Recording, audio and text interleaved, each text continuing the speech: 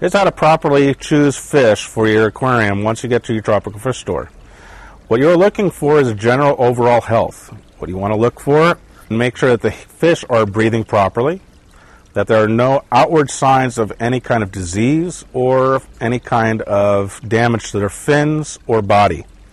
You would also like to go right ahead and ask the tropical fish store in question to actually feed the fish and see them feed on demand.